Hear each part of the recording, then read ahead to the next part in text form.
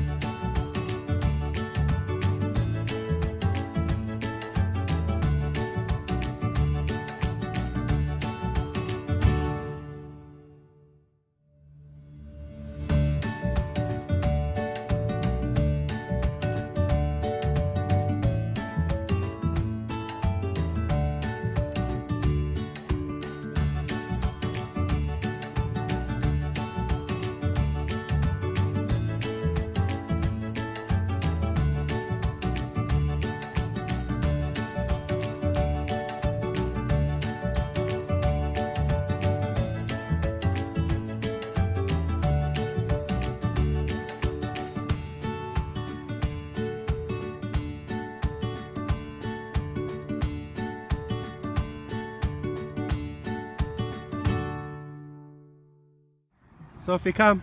Sophie, come. Good girl. Sit. Good sit. Break. Yes. Good girl.